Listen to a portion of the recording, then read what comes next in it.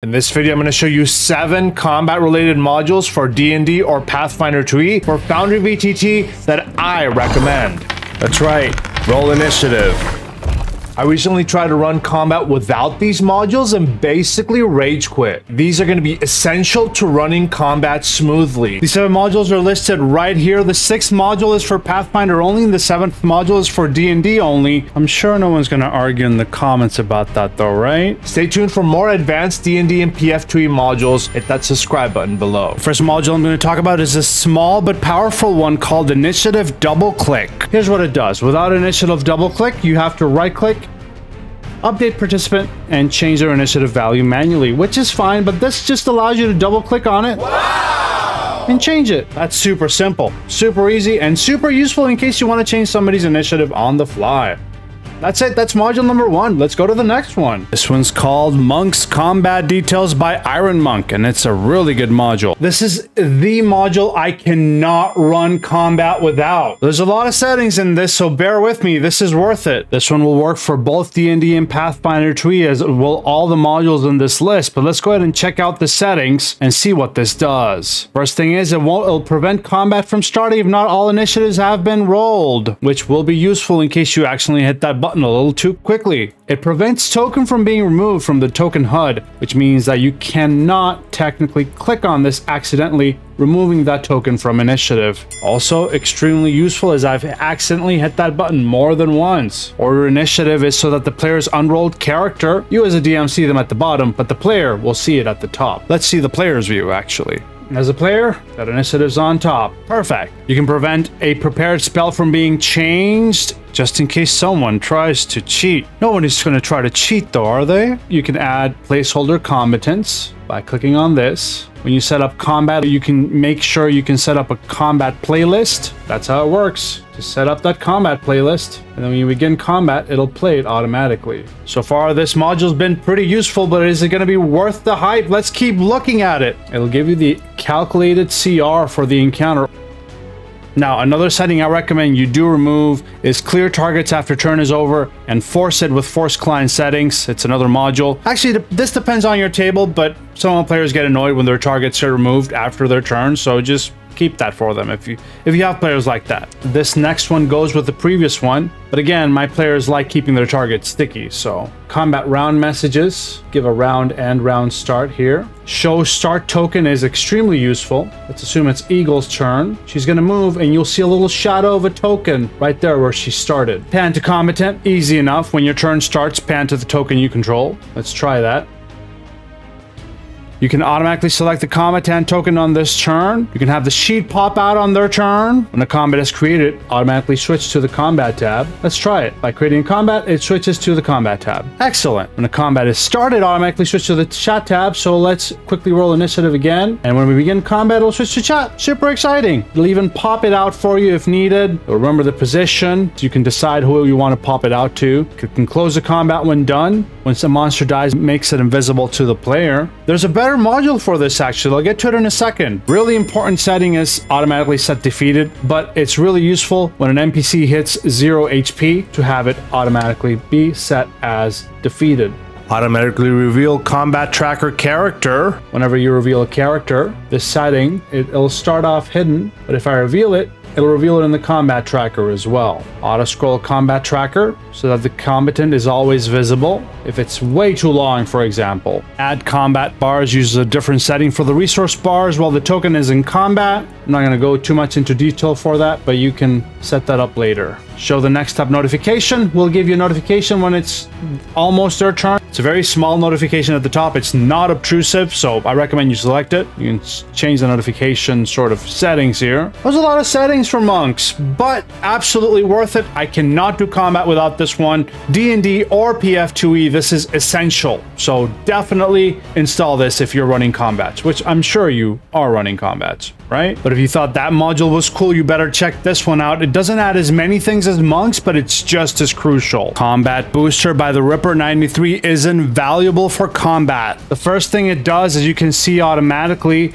is add a turn marker to the current player and a turn marker for the next player. You can edit all the turn markers sort of details here. You can even change the style of token marker you have underneath. But the coolest part of this module, and it's D&D only, but let me show you what it does, and it'll save you so much time as a game master. Let's assume it's this goblin's turn. He's going to attack Crusher. As he uses his short bow and rolls an attack roll, if you right-click on the goblin, you'll see the recently used action short bow on his token. It actually goes on all the goblins, so if you want to use this goblin now and target Crusher and use the bow, perfect. This works for player characters, non-player characters, everyone. Amazing HUD. And it's not just the one action, but multiple actions go on the HUD. There are some options for this combat HUD. You can see how many recent items you want to display, how many columns. Some of these options are going to override or overlap with monks, so either pick one or the other. Don't select both. Right now, Mark defeated is in monks, so we're going to skip that. Body pile, though, is what I was talking about with monks earlier. This is a better version of monks set defeated. For example, if I kill this goblin right now, it's going to remove it from the battlefield and put it in the top left of the screen. You might not think that's super useful for a small scale battle, but when you have dozens of tokens, this is going to be a lifesaver when it comes time to cleaning up the battlefield. Overall, some of the settings overlap with monks, but I use it for the body pile, I use it for the recent actions, and I use it for the token sort of marker underneath. It's still pretty useful, and I recommend you install both monks and combat booster. Let's move on to the next module, another one of Rippers. Smart Target allows you to target even smoother and faster on the battlefield. Smart Target effectively does a simple thing, which is allowing people to alt-click to target tokens. You can also change some other settings here, like default Foundry behavior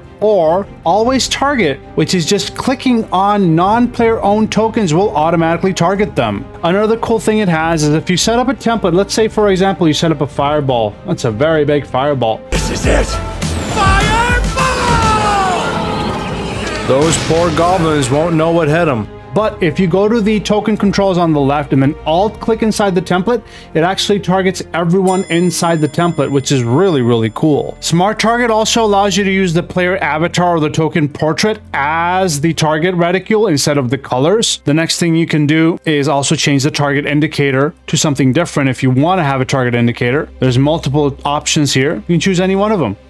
And that was yet another Ripper module. Man, this Ripper is a pretty cool guy. He's got a lot of modules. Did you know he's made over 60 modules for Foundry VTT? That's a lot. Were you wondering where that top bar came from at the intro of this video? Yeah, this really cool looking carousel. That's a Ripper module and it's free. Check it out. Carousel combat tracker pops up at the top of your screen when you roll initiative. I like going to settings and making it extra large. This looks really cool, doesn't it? It's also unobtrusive at the top, which means you don't need the combat tracker popped out. Lastly, I can have the carousel combat tracker show resources like HP on the portrait itself, and it respects metagaming information as well. That's a really cool Ripper module, but if you like it and want to support a developer that is doing this full time, check out this one as well, and it's absolutely worth it. Hover distance is a module that tells you how far away an enemy or an ally is just by hovering over them. The coolest part though is when you get to flying. Let's say this horse learned how to fly and is 100 feet up. If you want to target it with a firebolt, Eagle knows